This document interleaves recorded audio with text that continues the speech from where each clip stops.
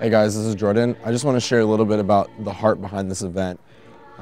As Americans, we were just so fortunate to be born in the country and the situations that we were born into.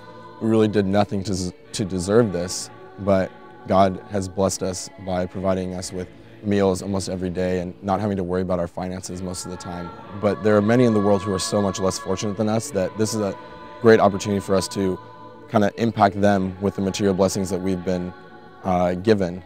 Just share those blessings with people, share our time, an hour and a half of our time, package food for them, and also share financially by giving $15, which is essentially sacrificing 2 meals. These kids go days without meals. I think that we can sacrifice 2. So won't you partner with us on this event and help feed 292 kids for an entire year?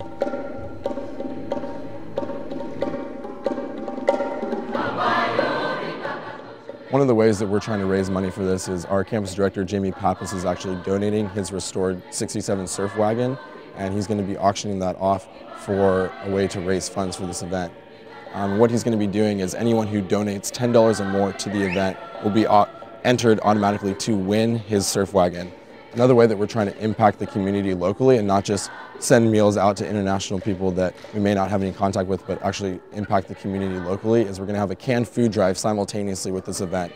And all the cans that you bring, whether you bring 1 or you bring 10 cans, anywhere in between is going to be helpful. We'll donate all the cans to Slow Food Bank for their annual canned food drive.